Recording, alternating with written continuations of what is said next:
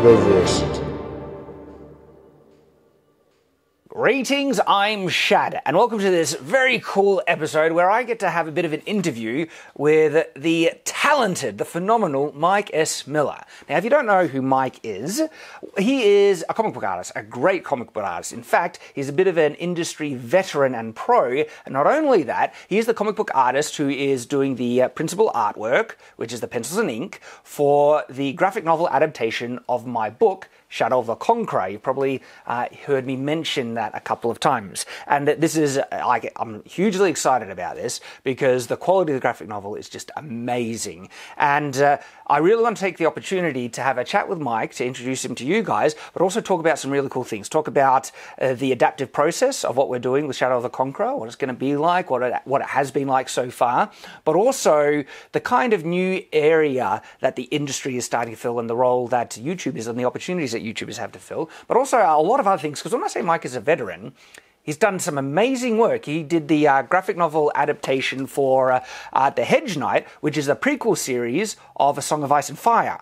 Now, if that's sounding familiar, this is Game of Thrones. This is all in the Game of Thrones universe by George R. R. Martin. And not only that, he just recently let me know that he also did the artwork for Wheel of Time, A New Spring. And he never told me that before. I got the book right here. I love the Wheel of Time.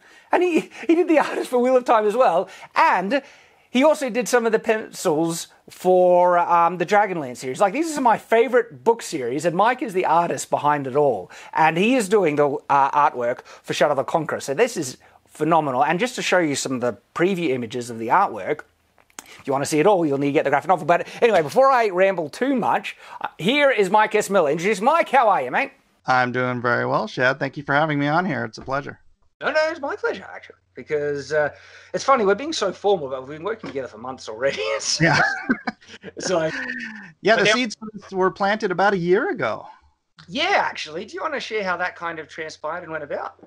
Yeah, one of my fans, so I have my own YouTube channel, and one of my fans was telling me, and I wish I could give him credit, but I don't remember who it was, but was telling me that you had The Hedge Knight on your bookshelf. And so I checked it out, and I'm like, oh yeah, he does. And so I reached out to you on Twitter, and I'm just like, hey, I hear you like my work. And you're like, yeah. And so a couple of DMs back and forth, and I remember I sent you a link to impromptu hangout we were doing with some of the other Game of Thrones related channels, Order of the Green Hand and Quinn's Ideas.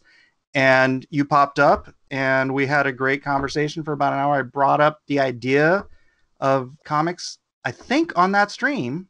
I think it was. And, that stream is still available to be watched as well. It's on your channel, isn't it?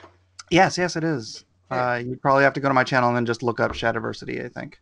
And what's interesting, because I remember you talking to me that there's a great opportunity in making graphic novels, which is actually something I want to talk on a little bit later about where the industry is actually moving towards now in terms of the indie scene, because this YouTuber space has huge opportunities. And you were saying, with what's happening in the industry, you're in the prime position to actually, you could make some really great graphic novels. And at first, this was something I mentioned on the stream, but I'm just paraphrasing, but if you want the full thing, watch the stream. I mentioned that was on my mind. It's kind of something I always wanted to do.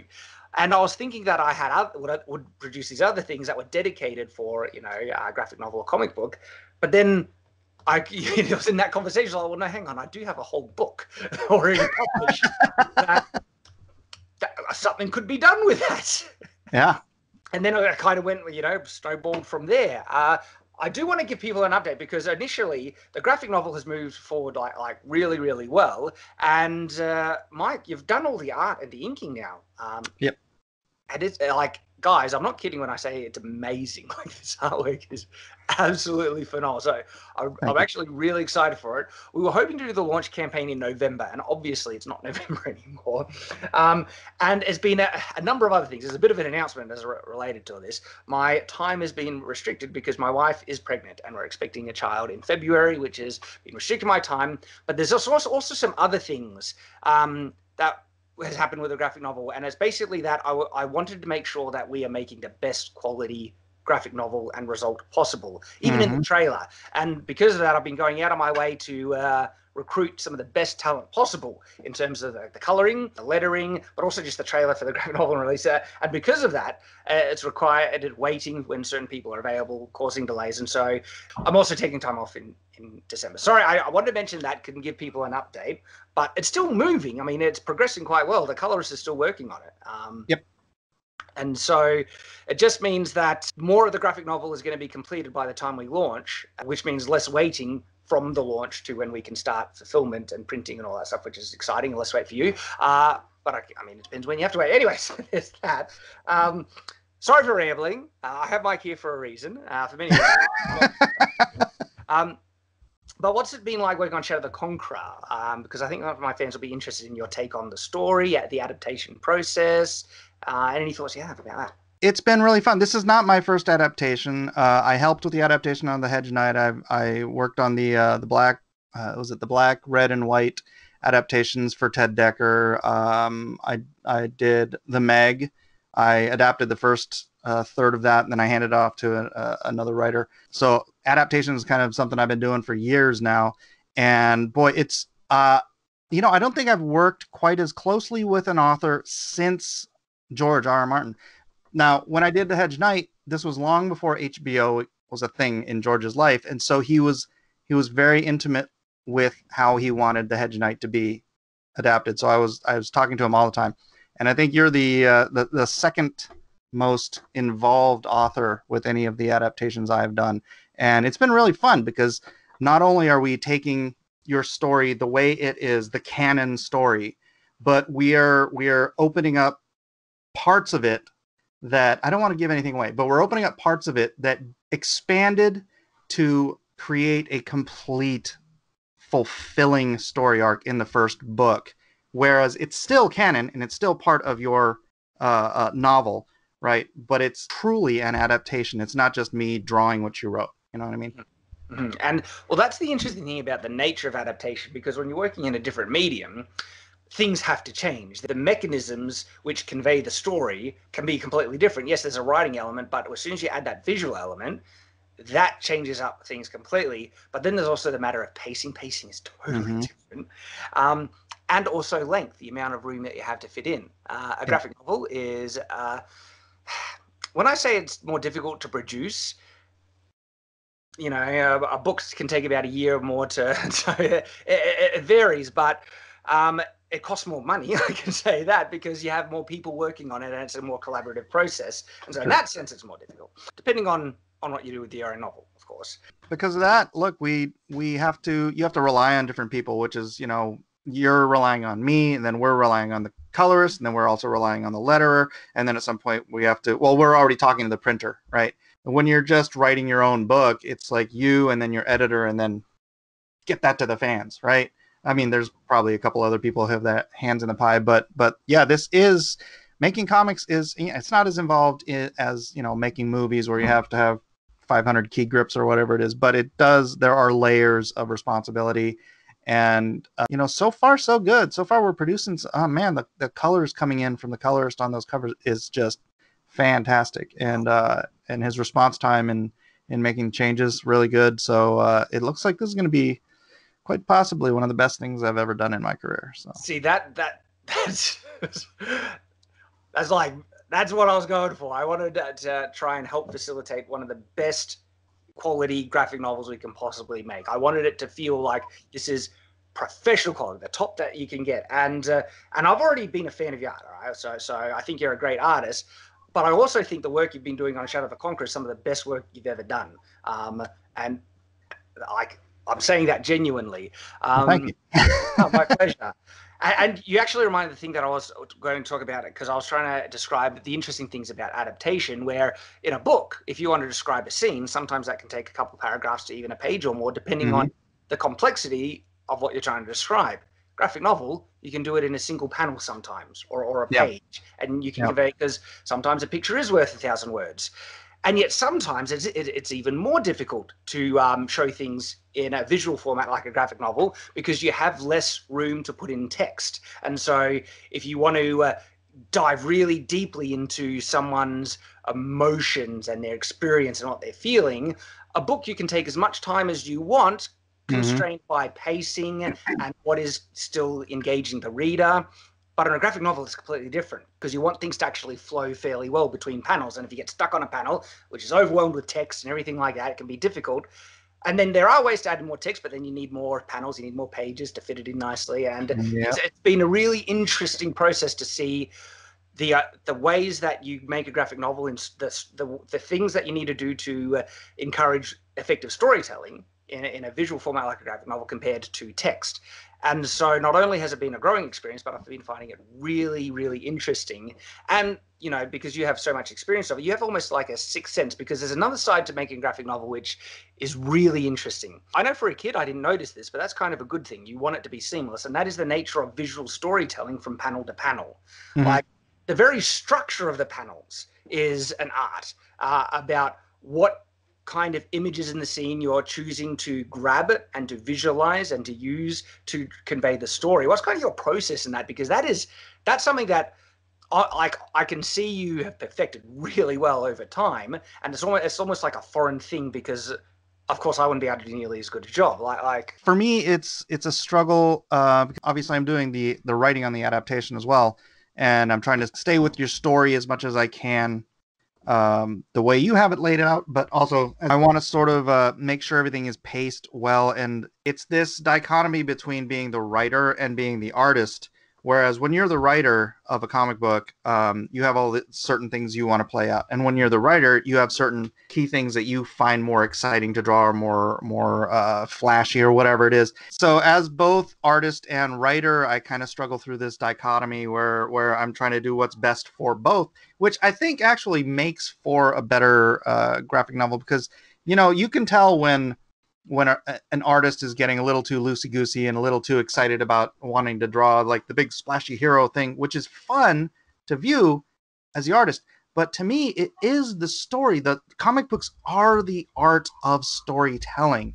And so you have to find a balance where you can place these great, fun images that sort of take precedence on a page, but at the same time, you're not sacrificing the actual storytelling that's going on each page. I learned way back, I think it was John Byrne who said it, that each page in a comic book should be a story into itself, like beginning, middle, end, you know, and that's the way I've always tried to approach it.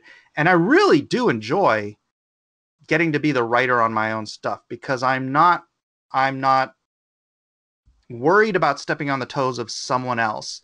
If I'm stepping on the toes of myself as a writer, and then I'm pulling back the reins of myself as an artist to try to have that perfect amalgam of storytelling and flash and detail and all this stuff. It's yeah. And working on your stuff, you're giving me such free reign, but at the same time, you know, it's a lot of juggling. I'm trying to please you, the audience, myself as a writer, myself as an artist, and God. And so it's been really exciting. It's been a lot of fun. And yeah, I am pouring my guts into this. So I'm glad you think this is the best stuff I've ever done, because I think some of these pages are legitimately, yeah, some of the best stuff. Like, we'll bring up on screen just like a preview of one of the splash pages, and it's utterly amazing. Like, and I'll avoid spoilers because there's some splash pages that are conveyed to story and stuff. But yeah, absolutely incredible. Now, on what you were saying about being a balance between the writing and the visual side and stuff, that's something that I was noticing as well, because Mike, he listened to the audiobook, read the book, and then he started to get to work on the adaptation, and he made a script. But there was a lot of back and forth between the scripts, getting that balance between the core concepts of the story, what I felt I needed, but also I was trying to give Mike, as he mentioned, as much free reign as possible, because it needs to fit well on the page, and that is the area where you're the expert. And so knowing which beats would be appropriate in terms of you know, the flow of the what we're seeing visually, and when it's time to get a splash page, something really epic, but then when we have a bit more time to break it up. And so how many versions of the script did we end up doing on this? It's like 6 maybe, I can't remember. Boy, between beats to breakdowns to dialogued actual script. Yeah, I think 6 or 7, maybe 8. And one of the things that you know, we actually talked about before we really even got the first script together was the nature of the breakdown and adaptation, because Mm-hmm.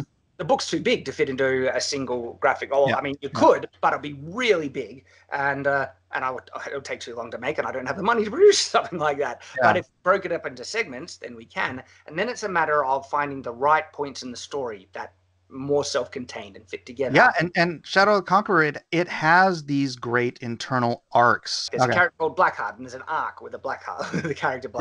Yeah. And that arc in and of itself is just going to make a fantastic, just contained story. But you feed it into the previous arc, and you feed it into the future arc, and it all just merges into this one glorious, tale that you've told, and so it's really fun finding those arcs in the entirety of your book, that we can make these great self-contained stories but serialized into your total tale. So the next thing that has been awesome for me is the nature of the visual adaptive process, because I have visualized so many things in the book a certain way, and then conveying that, getting actually depicted to such incredible quality, so of course is satisfying, but it's also been interesting because sometimes the way I visualized it doesn't look as good when it's depicted according to my exact specifications. And then sometimes Mike actually, because he is far more talented artist, he can tweak things to make it look far better. And there's a bit of a balance there, because there are some things that I'm actually a real stickler on, and this is what I've also found with working with Project Staradia on the short film adaptation, because there are some things where I'm like, hey, it's different, but it works really well, and it obviously makes sense why you've changed it. But there are other things that I've been like, massive stickler on it needs to be this way and stuff. But seeing you effectively translate descriptions into the visual world has been awesome, because it's not like your regular medieval fantasy. And so I remember when we were talking about the nature of the buildings, the architecture and style and stuff, and just being able to look up the references that, okay, this area looks a bit with these buildings and these buildings, then sending you just vague references, and then you taking that, adapting it, and then actually illustrating new buildings based on those references, but still in that style that's now depicting this world, has been awesome to see. That has been just a real fun thing. But for instance, this is an interesting thing. The design of Imperius, the sword, that's something that it looks like this. There's no room to move. I've designed it. I want it to be iconic. I want it to be recognizable between versions.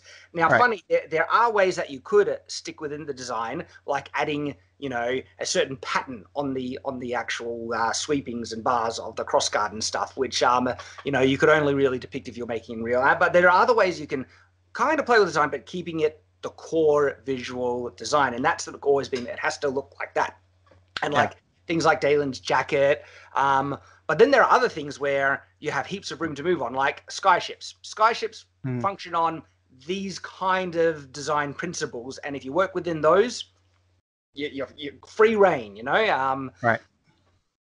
And so seeing all the different things, what was it like? Because I'm actually really interested in the comparison now, working with George with a Hedge Knight, because you're saying that he was really involved. Was he what were the things he was particular on about keeping things the way he wanted in terms of the visual style and look? Well, it's funny because one of the things you first said to me, I believe, was that you liked how realistic I kept the armor and the designs and stuff. The very first thing I went to George with was fantasy armor, and he's like, no, we're not doing that. This is going to be all realistic. And, Hedge Knights are poor. They have maybe a suit of mail or some leather armor and maybe a pauldron here, or, some greaves that they found off a corpse in the field or something like that. And so he's telling me about, it's like, stay grounded, stay real. And back then there was no internet. So I actually grabbed these. I had, these aren't the only ones, but I had tons of, these books you'd get at Barnes and Noble, and just, weapons and armor and everything. And I was just constantly doing research and looking for stuff that would look good and fit each character. Like he was telling me, Hedge Knights are poor, but if you've got a Lannister rolling out, he's like, he'd be wearing a Rolls Royce. It's like everything. He's all white armor. His horse has to be gilded to the rims with filigree and patterns and everything. Like they spent, the equivalent of $500,000 decking out their horse, in a modern context. And so I just try to keep that in mind, and I tried to keep very, very realistic. I did a lot of research into what kind of gilding and what kind of filigree and what kind of all that stuff they would do. More so, maybe not as much as in Hedge Knight, but I also do the covers for the Game of Thrones books. And so when it was my time to do Jaime in his decked out golden armor when he's going through the Whispering Woods, I went to town because I only had to draw it one time. It's not like something I had to design and then draw it 400 times in a comic book. It was like, here's the cover. I'm going to do this the way George would want it. And it was just, he looks ridiculous, but glorious, but realistic, because back then, boy, those guys spent a ton making themselves look all spit polished and cool. So that's kind of the way I approached it then. With what you're doing, I have to make up some technology and stuff because this isn't just a medieval fantasy world, right? It is, and it's not even a steampunk world. It is a stone-driven technology. Exactly. The technology is on Darkstone and Sunstone. But you're absolutely right. I just want to kind of interject because that's one of the interesting things about Everfall is that there are many grounded, very realistic things that you could actually kind of draw an equivalent from. And a good example is actually the Dragoon armor. Because we had a bit of a back and forth about the Dragoon armor, because the armor actually, this is one of the bonus things you get in the graphic novel that you don't actually get in the original book, okay, is that on skyships in a military context, they have shock troops called Dragoons. Now, I'm using a similar word that, of a historical type of unit, but that's it's just the unit type, and everything else is different, basically. They're just basically a shock troop that are being used from skyships. In the book, Dalen mentions that he could take a city with a single skyship and a number of Dragoons, and that's it. But because by the nature of this adaptation, we've taken this first portion and we needed just to round it off a bit. And it gave us an opportunity to actually add something in. And part of that addition had Dragoons in it. And so you actually get to see Dragoons depicted. And the back and forth on the armor was great because this is it's like an insanely put together complex version of full plate, similar to some of the last versions of full plate that we see at the beginning of the Renaissance, where Henry V, he has armor where you could barely put a pin in between the gaps. It's that complex. It's even got like the parts on the armpit that's fully armored, which you usually never saw that on full plate. And that's how and so they've advanced to that point. That is regular soldier armor. Yet they have that technological basis of the Darkstone and Sunstone, and Darkstone can be used to move things. And so I had already, because now I'm working on I've started book 2, even though it's not the next book I'm currently working on, but there are parts that but in book 2, beginning of book 2 has Dragoons in it, and I already had the descriptions, and I already had this before in book 1, of course, about how they work, and that they have Darkstone incorporated into some of the joint mechanics and levitations to the point where it enhances their strength and they can levitate a bit. But that meant having certain joint mechanic parts on the actual movements, and so how that would look, I didn't really. I had a vague idea, but then depicting it exactly, that's where we had this back and forth. And you were the one who came up with the ultimate design of how that's incorporated. Yeah, so I did more of a belt-fed pulley to strengthen the ability of the joints to move, so that you could, it's sort of like it turns into like an exosuit, right? Yeah. So you can jump higher. You can, plus they have the thing so they can fly. So on the back, but that's all. Yeah, that's all the technology based around the stones, the dark stones, light stones in your world, sunstones, and that's fun playing with that because, my dad was an engineer. And so I kind of always had that sort of I used to like design my own transformers and draw them frame by frame, how they would transform. And just it's kind of playing with ideas like that you've set forth it's really right up my wheelhouse. So that was a lot of fun too. Well, it really is because you worked on Game of Thrones. I know you could do armor really, really well, and this was kind of like working with something that was very grounded, like in history and stuff. And then it was like 80% history with 20 or even 10% fantasy additions to make the make it come together. And it came together, and it looks really, really cool. And so again, that's just one of the awesome things that I've been able to have the experience in doing in the adaptation. And I laughed when you said that, old George says, no, we got to do it realistic. I was like, good on George, man. I love it. Because Game of Thrones has always been more grounded. And that was one of the things, I mean, I don't have the first one, The Hedge Knight. I put it somewhere and I don't have it on hand at the moment, but I've got The Sworn Sword, which is the second volume of the Hedge Knight graphic novel series. And I actually showed up on the screen a shot of, I think it was one of the Lannisters' armors that you had done. And so we can bring that back up here. And because one of the things that really impressed me when I first picked up the Hedge Knight, I found it randomly in a graphic novel store in Melbourne. I was walking around, I was looking, I was like, I don't often see somewhat accurate, mostly accurate armor depicted in comic books. This is interesting, because the cover of the Hedge Knight is, Duncan is holding the sword out, and I was like, I see a sword. That has my interest automatically.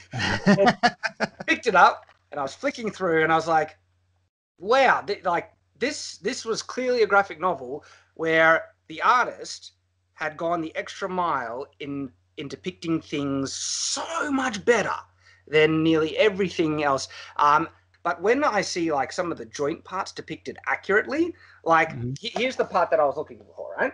If you have a look at the shoulder piece right there, I've rarely ever seen armor depicted in such detail with such accurate attention to detail and accuracy like that, with the pauldrons covering the right areas and things. I was just like,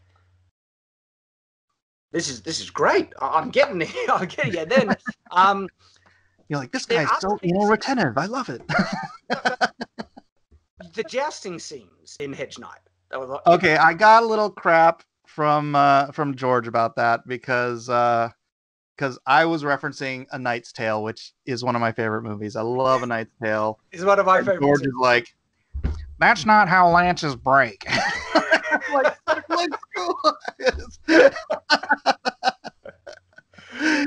but we left it in for.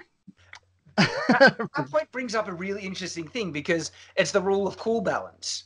Because I can really I understand why they did it in A Knight's Tale, and I also can understand why, because it creates more visual, spectacle, having the things fly off, and that's one of the areas where I'm actually perfectly okay with a slight concession to realism if it makes it look really cool, because it's not a big concession. It's not like you're making some big travesty against historical realism stuff, just to get a bit of extra visual flair. I'm actually okay with that.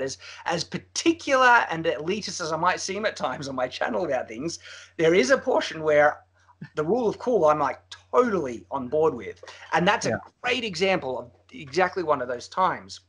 Because the jousting scenes in A Hedge Knight are amazing. They're some of the most visually impressive pieces in that, especially the double page spread where you've got the two lines of knights clashing. That was just Trial awesome. of Seven. And look, I could rant on and on about the things that I like, because that's one of my favorite graphic novels and everything. Like, the depiction of the heraldry on the clothing, and also the clothing on the cloths on the horses and stuff, the horse armor and everything. Like, so much of it was just brilliant. And thank you. Like, so yeah, that was pretty cool. When you reached out to me, I remember thinking, yeah, like that was awesome. And now working with you has been phenomenal, and the end results has been as good as I could have dreamed. And I say, because people say it's better than I could have dreamed. Well, I can dream pretty big. And so having something that is meeting my very high and specific expectations, where it is literally as good a quality graphic novel as I think is possible to make in terms of art quality, but also I'm biased with the story, of course. A bit. And so I'm just over the moon about that. That's just very excited. And so, guys, the graphic novel, again, It's going to be launched on Indiegogo, and it's going to have a launch campaign window that we're thinking of being able to kick off in January. I'll be letting you know, and so yeah, you'll get the alert, but you can sign up ahead of time on the Indiegogo preview page. That's available there as well.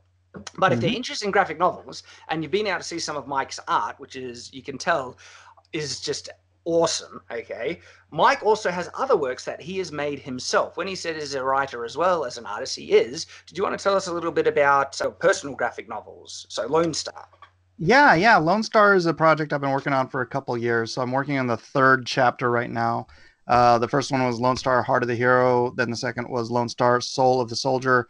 The third one is Mind of the Monster. And it's basically this hero from World War II who he was just a pilot. He was like the best pilot in the Navy. And he was tasked with taking down the Ubermensch. So I have a history that man has forgotten where it was kind of rewritten to make it kind of hide the truth about what was going on in Germany. But Hitler had an Ubermensch who was helping him just take over Europe. And so these American special fighter pilots went over there, took down the Ubermensch.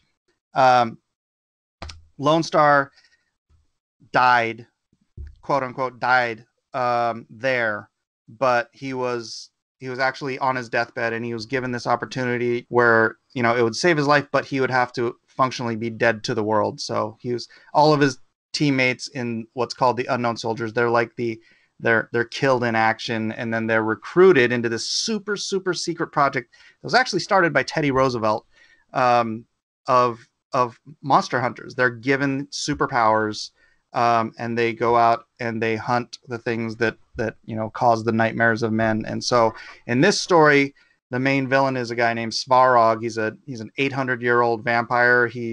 Lone Star, in the first issue, they go in and they whack his pride. I call my vampire, they don't call them covens, I call them prides for specific reasons that you'll have to figure out. But so he whacks his whole pride. Svarog gets away, and then causes problems throughout the rest of the 3 stories. The third book, which is the one I think Shad's going to like the most, because the whole first half of it, the first 20, 23, 24 pages, is Svarog's origin story, which, like I said, starts in 1200, roughly 1200 Rus, and then he, you know, goes through. I've been seeing the images you've been, you know, posting on Twitter, sneak previews and stuff, and I'm like, that's a lot of swords. At first, I was confused. I thought Lone Star was like modern, but there's all these swords. It looks great. So I'm thinking flashback sequence. Someone goes back in time or something like that. But yeah, it's a backstory, and it's looking awesome. Like, thanks. Yeah, I was worried about showing you the fake Mongol armor, because I'm really using more Japanese pauldrons than anything the Mongols ever wore. But Mongol stuff's boring. Well, you can you watch movies. You watch like Marco Polo or some of these things, and it's like you're watching it and it looks so cool, and you're like, yeah, the Mongols didn't wear that. But it's like you said, the cool factor, right? It's gotta look cooler than anything else. So the rule of cool, but you also have room to move in fantasy. Okay, so you could always say that this is a special type of tribe of Mongols or something like that. You know, if I can have an alternate history for World War II, I can have Japanese pauldrons on Mongols. Why not? So I get that. My kind of.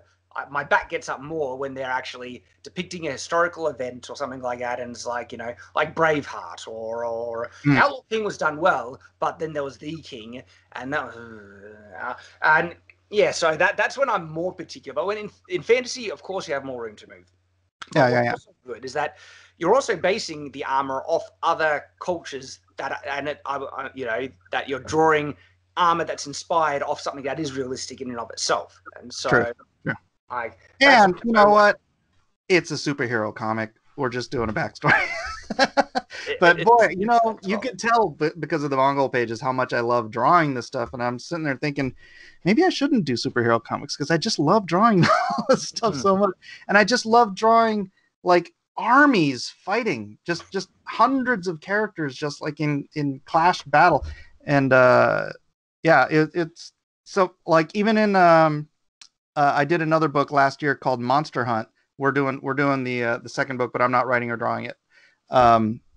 But because I wanted to do these scenes with just hundreds and hundreds of people fighting, I created a character, Seance, who could raise souls from the ground and give them physicality and control them. And so like I had pirates that were like in Chicago, and I had like pirates and Brits and Indians and just all these people just rising from the ground, and just to create this giant war scene, even though I didn't have that many characters in the book, because I'm a glutton for punishment. I love drawing those things. I don't know why. It seems to be your specialty at the moment because, done Wheel of Time, Game of Thrones, Dragonlance. Yeah. Oh yeah. Hold on a second. Let me you haven't seen it.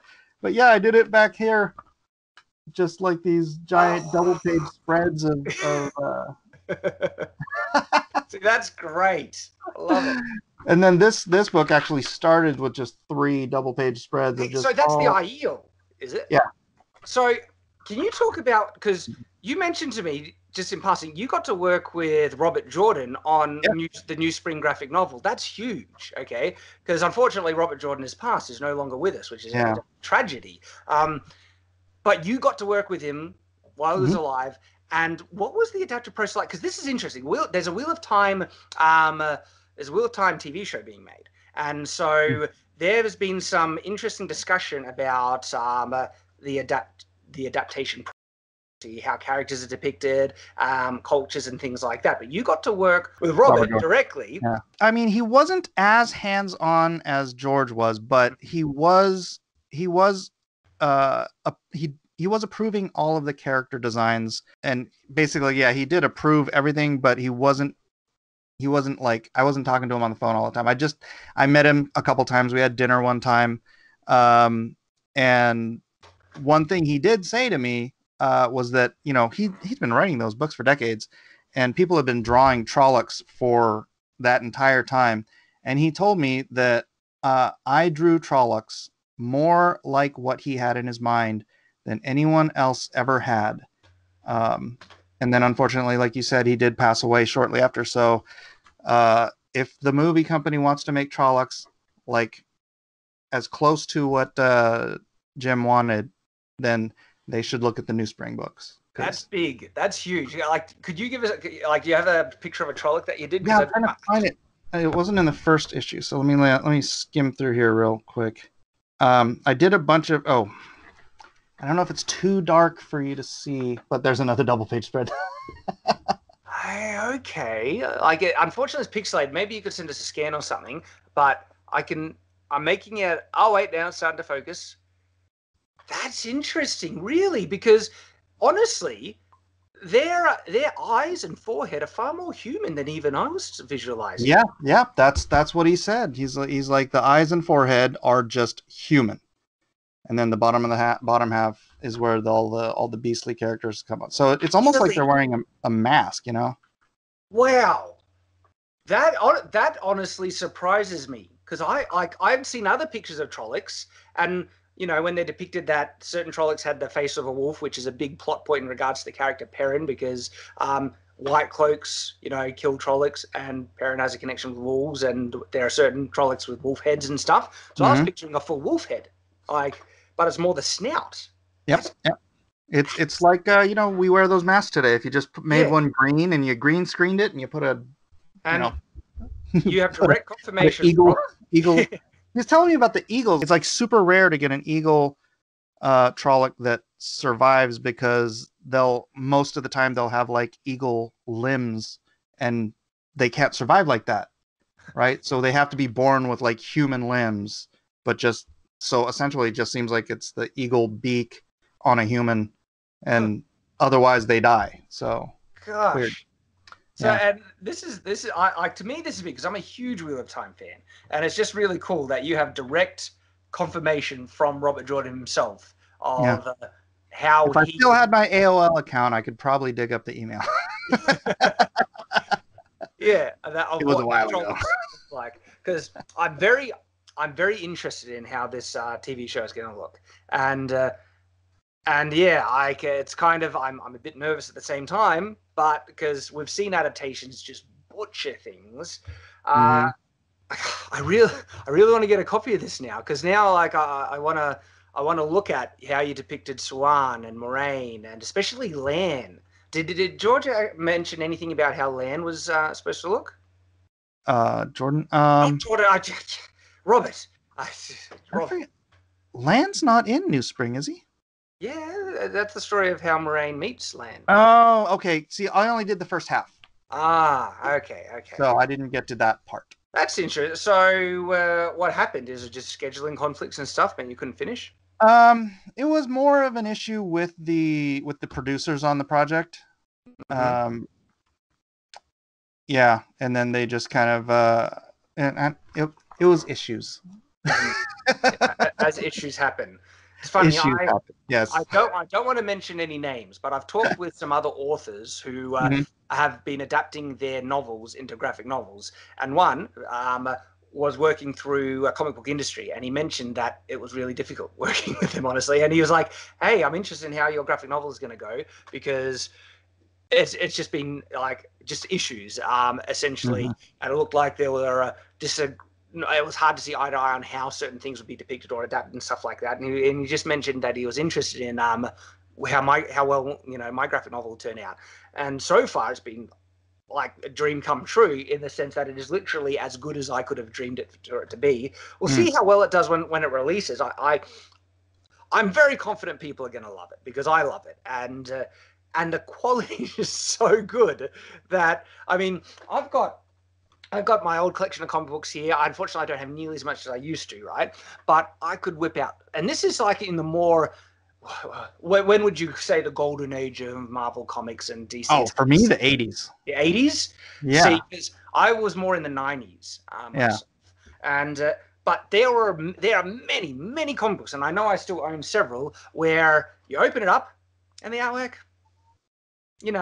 but what's really sad, I'll explain that to you. The 90s were the boom, and they were hiring everybody who could pick up a pencil, because every dude, it's like money corrupts everything, right?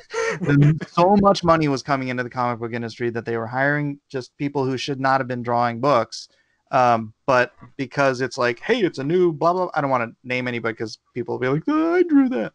But say this character gets her own series, and it's like it sells, a million, not a million, but it sells 500,000 copies, and then you pick it up and you're like, why are you doing this? Because you'll buy it, dummy. Yeah.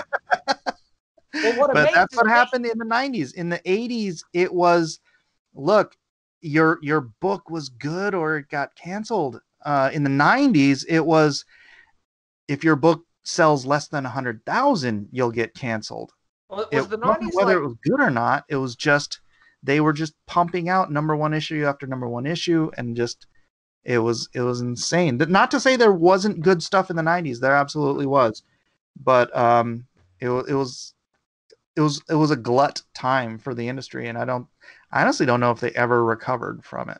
Well, that's the unfortunate thing, because I was literally going to say, and even back then, I could see that the art was like, okay, but compare that to what you see DC and Marvel making now. My goodness, it's like, what has happened to you guys? Oh, it's an interesting conundrum, because as far as business wise, I think I can't slight them for making the decision that they want to go after artists who have fan bases on social media, right? You see somebody on Instagram, they've got 2 million followers, and you're like, hey, why don't you draw on my comic book and then get some of your 2 million followers to back it, whatever. I don't know if it worked, but from a business perspective, it makes sense, right? I mean, yeah, only if you're trying to market to that own audience. Right. I mean, as soon as you're trying to reach outside of that audience, you're going to be judged onto far more almost stringent standards of just people who don't know things, because this is how I approach my YouTube videos, right? I try and structure my videos that sometimes this is a video that's going to be for my established fan base, but other times I know this video is going to be reaching outside of my fan base. And when I'm making that video, because I know it's going to happen, I literally make the video somewhat different. Like I go over some of the basic information of swords or something if I'm talking about a sword, because I know a lot of people who are watching this will be watching my content for the first time and they won't have the background knowledge. And so I make it to accommodate for outside of my fan base, because it's just smart business. It's just like, because this is the thing. Like my videos will only go viral if I can tap into the group outside of my audience. If I can tap into the larger YouTube audience outside of my core fan base. If I only rely on my core fan base, my videos will only get between 50 to 100,000 views. If I want to hit, up to, well, I'm sorry, it's all a matter of perspective, isn't it? I apologize. Yeah. I know. That is a weird position to be in, to be able to say only 50 to 100,000 views. Really, it really honestly is a bit of a wake-up call to me, because tell me if I said that, I would not have been able to say that back when I had 10,000 subscribers. Right. And so it's a completely different perspective on growth. So sorry, I'm glad you called me out on that, because you're absolutely right. But in terms of hey, it's a great perspective. well, in terms of trying to, because reach the I am a large creator now, but I'm not a mainstream creator. These are guys that will get usually 1 million views a video. And I'm not sure if I'll ever reach that, but I can get the occasional video to go to that extreme. But that's only happens to me when I tap into the outside audience. And it's funny because I do have 1 million subscribers, but they subscribe usually, this may be my experience, for certain types of content. They really like my archery videos, or they really like my reviews in Star Wars and stuff. But I'm not making archery videos every video, or Star Wars. It's a mixed bag, and that's what I like doing. It keeps things diverse, keeps me interesting and stuff. But because of that, the audience, my subscribers that have subscribed for a particular type of content, usually only watch that type of content, which is perfectly fine. They're totally entitled for that, which actually gives me certain advantages outside. But it also means that I don't get and this is the same across the board on YouTube, by the way. You only get 10% of your subscriber base in views in that. And then if you get any more, you actually need to reach outside your own audience. And so this goes back now, connecting it back to what you're saying about artists and things like that. I think they're shooting themselves in the foot, massively. It's because I bet, I almost guarantee, right, is that, all right, there's this artist on Twitter or whatever, and they have 1 million followers. They make something with that. They're not going to get 1 million, things. The translation of those sales from that pre-existing audience would be between, I would say, 1 to 10%, around there. And sometimes it will be only 1%, because most of that audience won't be interested in it. It's true. Most of that audience, they're flippers. Yeah. Well, the other thing, right? There are many critics, pop culture critics in the world that criticize how video games are done. We're seeing very much with The Mandalorian at the moment, where they're crying outrage on many, many things, right? And what I'm finding is that a lot of them, especially people that are criticizing video game stuff, don't play video games. And a lot of the people criticizing comic books, especially how comic book heroes are usually depicted, usually the women, right? They don't read comic books. Yet they're demanding comic books be changed to suit their tastes when they're not the audience. And if you conform to these, demands, you're just going to undermine the pre-existing audience you have, catering to people who don't even read it. Which they have managed to do. Which they have managed, because that has been what I have been observing, what's been happening to modern day comic books. And it's baffling. And so you have, for me, not to really argue the point, but it seems like that's the stuff that gets the attention. Honestly, I don't frequent comic book stores anymore, and I haven't for a while, but it seems like there's usually I don't know, half a dozen really stupid decisions that DC or Marvel will make any given month. And these guys publish 300 books a month. So it is the stuff that gets the attention, because they're trying to do this outreach, and they are literally, they're figuratively giving the middle finger to the hardcore guys, the guys that do go in every Wednesday to buy their comic books. But they're doing outreach to I don't know who the hell they're doing outreach to, but they're trying, right. They're trying to find a new audience because, frankly, the guys that are going into the comic shops, they're my age. They have high blood pressure. They're going to start dropping off of. I'm older. Look, I get that. I get that. And I think there's nothing wrong with trying to court a new audience, right? But I really do feel that there is a pre-existing fan base and audience that is still hungry for this stuff. And so instead of taking away what the core fan base liked and had and changing it to court a new audience, why don't you just create something for the new audience and keep what they have, and everyone's happy? Yeah. No, that's the problem, is when you take these what is the word, the legacy characters, and you try to change them to do the outreach, and that is a betrayal of everything that those of us who've been reading comics since we're in third grade, since the early 80s for me, that betrays everything that we've loved about comics. No, you're absolutely right. If you want to do something new to reach those new people, like literally just do something new. You've got how much money to advertise to these new people? And if you do want to reach out through someone on Instagram with 3 million subs or whatever it is, why don't you create something with them that tailors to their audience, and then bring that as a new character into whatever company you're doing? Absolutely. And right? I do think a balance can be made in terms of using legacy characters, as long as you don't betray the legacy characters or take away what was originally there. I think a good example, there's a cartoon called DC Superhero Girls that my daughter loves. She watched a good amount, and I think there's absolutely room for that. But guess what? Little boys still want their cartoons, okay? And my boys aren't into DC Superhero Girls. They want to see Batman bashing up bad guys as he always has been. And so you can have both, okay? Because the fun thing about DC Superhero Girls is that it's not changing what the core characters are. This is its own little universe in a different adaptation that's catered for a different audience, young girls, of course. And you can do that, okay? As long as you're not taking away what these original characters were, and you're not changing the mainstream kind of storylines, canon, and other things, and chopping up things completely. Because that's what I've been kind of seeing. I've been seeing what you're saying. They take the legacy characters, catering them to a different audience, and the original audience is like... Well, and it's not even just the original audience. It is the missed opportunity that we've had for 15 years now to do outreach into the broader world, to bring people into this art form. Look, I make comic books. I love comic books. I don't just love comic book characters, and I don't just want to see them on screen, right? Or on the movie screen or the TV screen or on Netflix or whatever. I want to make comic books, for Pete's sake.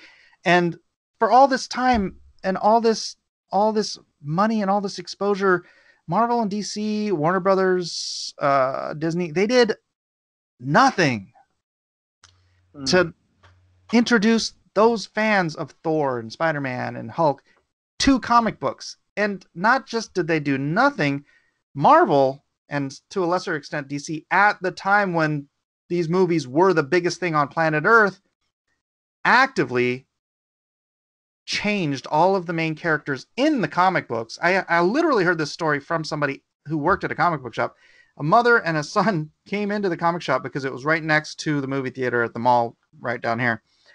And she's like, we just got out of seeing Thor. Can we see a Thor comic? She goes over to the thing, and it's Jane, what's her face, as Thor. And it's like, he's like, no, I just saw Chris Hemsworth with his rippling abs on the screen. I want that Thor. And they're like, you're going to have to buy some back issues or something. It's like, they literally walked out without buying a book. And like, you had the perfect opportunity. I know. It's not to say that there isn't room for a female Asgardian hero, but it's that some people like Thor, the actual, the original Thor, seeing what he's doing. And your example is perfect, on the money about that. It's like you see because the current, it's interesting. Marvel, the cinematic universe is kind of, they've been playing catch up to the comic books because they have so much, stuff to work on. And now it's almost, I'm nervous because it seems like they might be jumping onto some of the things that current modern day Marvel has been doing. And it's like, you've been working with some great stuff, and there's still a lot of great stuff there. Okay. And if you, And I'm not saying you can't do things based on what modern day Marvel is doing, but if you're changing legacy characters and stuff like that and undermining what made them popular to serve different audiences, shooting yourself in the leg, massively. You can make stuff for new audiences, but don't take away the things that have been working so well that what current audiences have been That's right, but loving. that's what they're trying to do. Is they're trying to piggyback on the fame and the notoriety and the legacy of these characters, so that they can squeeze their nouveau agenda, whatever you want to call it, into the space, because they know that, if you just go out and you create female Asgard character, boy, she's gonna have to stand on her own. But you're gonna have your Thor completists, right? Who are Yeah, can I interject, right? Because yeah. this has been the baffling thing. Because I actually think it could be possible for people to make stories that have certain nods to ideologies, even, but also ideas that they kind of agree with. Because politics has been integrated in subtle ways in every story imaginable. Mm-hmm. It's when it becomes so blatant that it's a slap in the face, and it's at the detriment of good quality writing, where they put their agenda in front of the story. That's right. And they just make garbage. Because I actually do think, like, I have my own political views and stuff like that, right?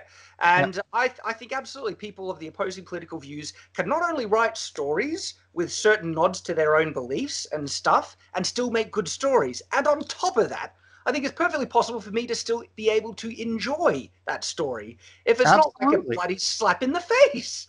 I mean, no, absolutely. And look, I'm not gonna. I've worked with two of who I think are a couple of the best writers I've ever worked with, Tom Taylor and Mark Waid. Hands down, the two best writers I've worked. Well, George R. R. Martin, but that was a different thing. In comics, those guys were the two best guys. But boy, at some point, something just kind of broke in their heads, and they just they got away from putting the story first, and like you said, they put the agenda first, and then everything just like crap. You can have a giant 5-gallon bowl of ice cream, but if you put a dog crap in there, you're eating dog crap. And that's what they're doing, right? And it's I feel terrible, because they are such great talents. If they could just pull their head out of their agenda, then they can get back to just making great stuff. Well, here's a good example, and my point of reference, of course, is my own book. Okay, I needed a character who was a despicable tyrant, and so as a tyrant, he was a leader of a nation, and so therefore, what was his political system? And so I then looked to history and tried to inform myself from history, but I'm not going to be able to remove my own bias, because after I look at history, then it's going to be, what do I think was one of the worst political systems of the past? And so the character, I wanted something that I felt was authoritarian, despotic, and things like that. And so this wasn't me forcing this on the character. It was that this character was a tyrant. And so under his, views, what ideology would he move to? And that led me to the same thing that I see in history, which essentially he was a bit of a Marxist. He was a bit of a communist, okay? And people have been able to point that out. Now, the thing is, though, that was a result of the story pushing it in that direction, because people could say it's a political statement. And I would be lying to say if some of my own views don't seep in. I think every writer does it. But the forefront of it was actually the story and the characters, which is why my book, even though it actually deals with some fairly complex political things and concepts, that's not the slap in the face. Well, this is the interesting thing, because I know very well that there are many people who have vastly different political views than me who have read my book and really like it, like love it. And these are sometimes when people, like recently, someone even tweeted out my novel saying this is a great book, and I could tell just from their profile that we disagree fundamentally on heaps of things, yet he loved my book. Because one of the big things, and I think this is something that is being so done so poorly in the types of fictional works that are coming from really the opposing side to my political leanings, is that they don't represent the views that they disagree with fairly. They usually straw man them and misrepresent them. Because this was interesting. When I got someone to look at my book early on, and they were vastly different from me. In fact, they were almost on the communist side, not that far, but they're almost there, right? And they read my book, and I got them to read my book to get feedback as well, to represent people who had that view fairly. How would they interpret things? Because I wanted to go out, because even though there were political leanings to things,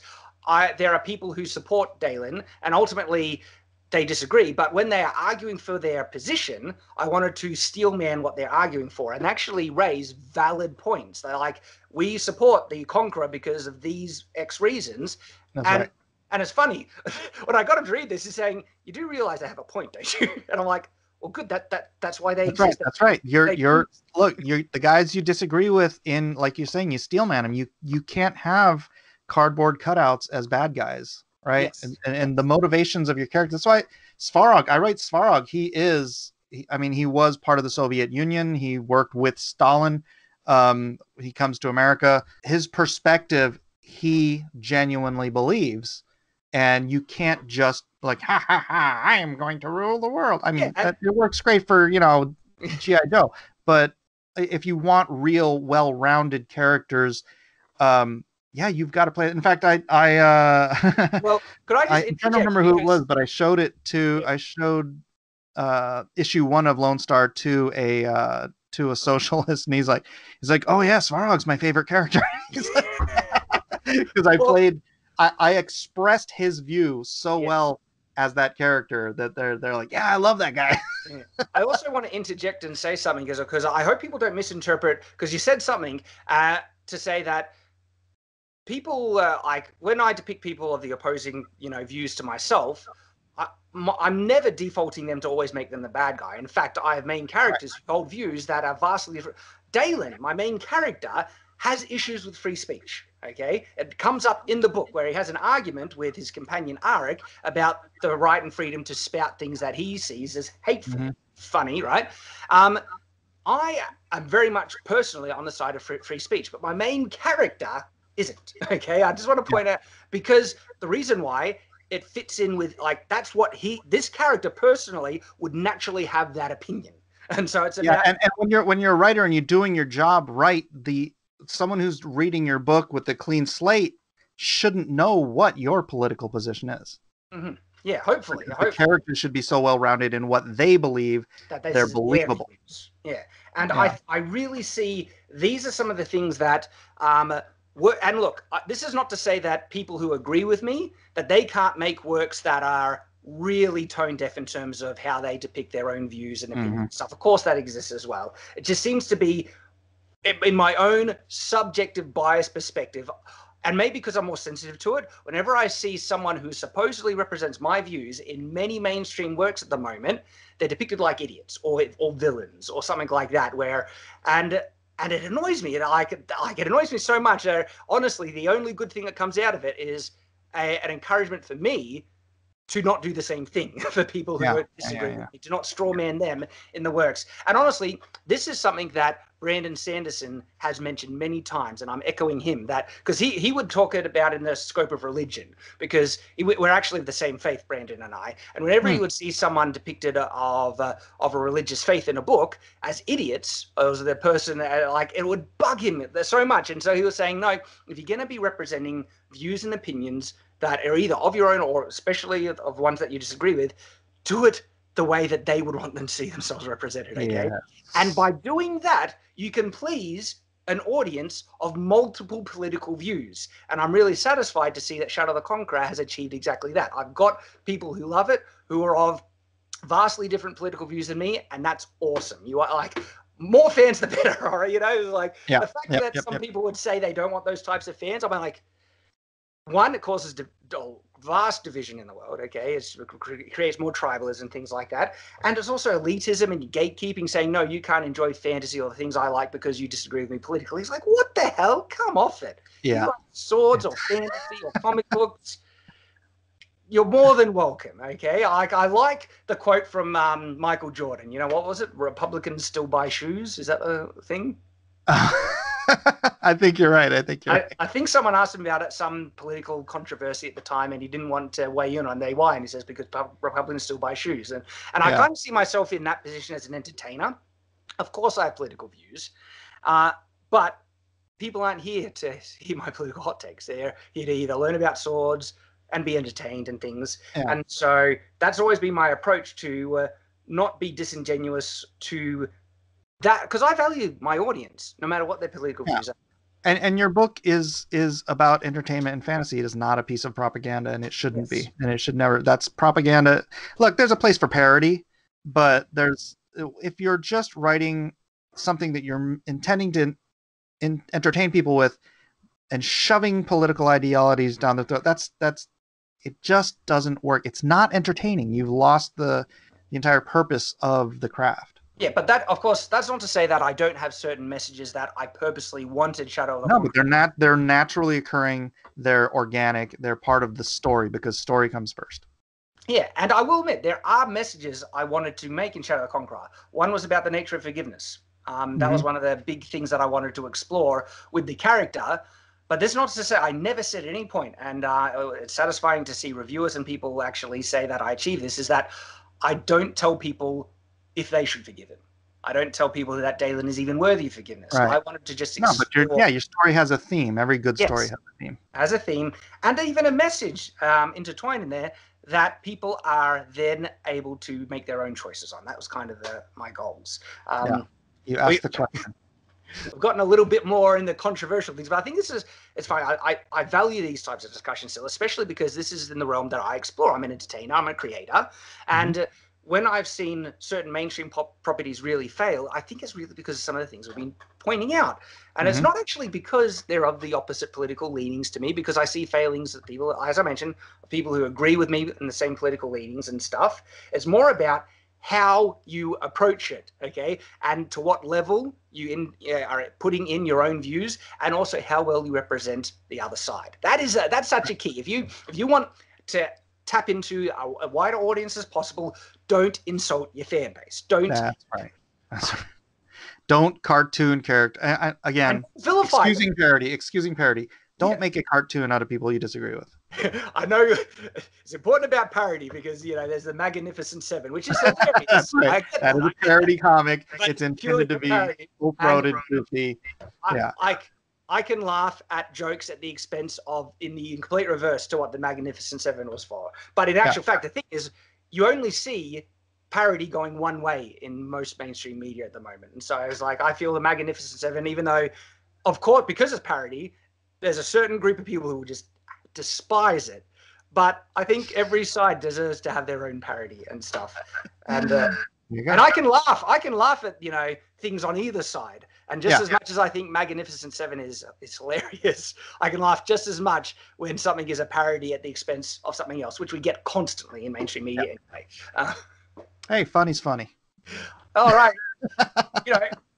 I think this is actually a really good spot. We've been able to talk about some awesome, really in-depth stuff. So we're going to wrap it up now. I want to thank Mike very much for coming on to have this discussion with me.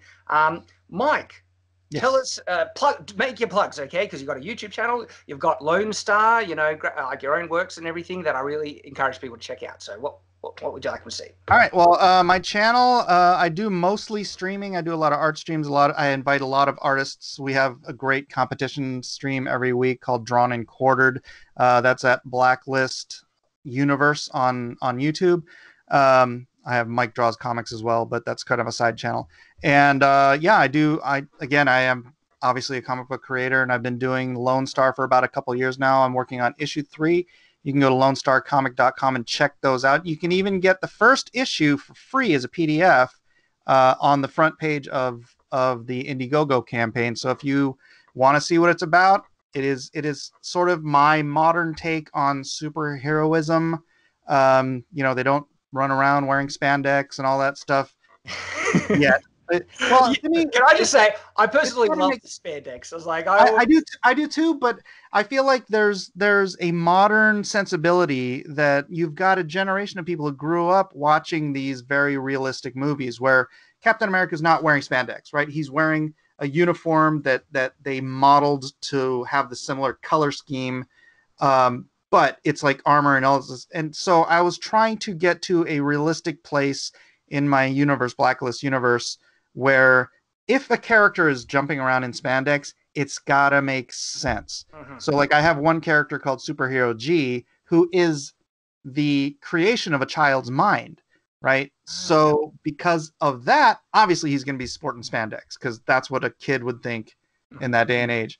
But I'm just trying to approach or birthing a comic book universe from the sensibilities of the modern audience, not from, because I love the 80s, I love spandex, I love all that stuff, but I'm trying to target today's newer audience, not just those guys. So my books have an 80s sensibility about storytelling, about craft, about quality, but visually, I need them to represent more of a modern context. So that's LoneStarComic.com. Please do go check it out. Read that first issue. If you like it, think about supporting the other books. I've got another project called Monster Hunt 2. I'm overseeing it. It's written by, I don't know if you're a fan of Nexus, Mike Barron. He's Mike Barron, Steve Rude, one of the most famous independent comics of all time. I'm crossing over with that.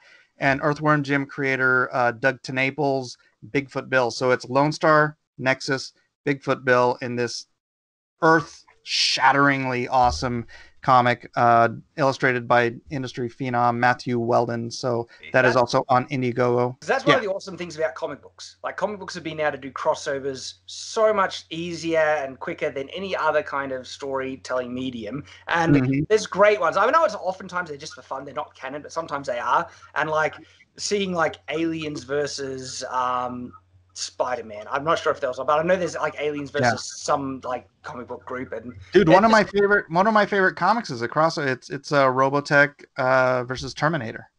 Not Robotech. RoboCop. RoboCop versus Terminator. Oh, it's fantastic. But, sorry, I didn't mean to interrupt you. I'll let you keep going. Oh, that's all right. Yeah. So, yeah, like you were saying that doing those crossovers, this is so much fun because Mike Barron is like industry award-winning, been writing comics as long as I've been reading comics, and he just took this core idea I sent him, and he turned it into this cacophony of madness, and it's just so exciting to see other people work on my characters. And yeah, crossovers is so much fun, man. By the way, the drawn and quartered book, that's the competition show we do every week.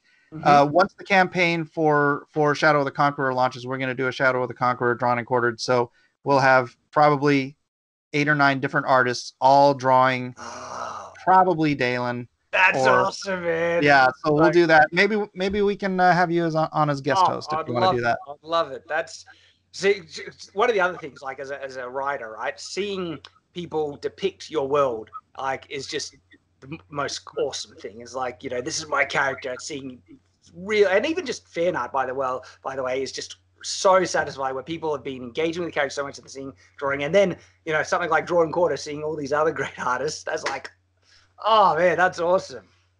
Yeah, so please, everybody, do subscribe to my channel at Blacklist Universe. Awesome. That'd be great. All right. Thank you for joining us, Mike, and thank you everyone for watching. I hope you've enjoyed, and of course I hope to see you in the next episode or video. Do I call them out? I don't know. The next video of Shadiversity. So until then.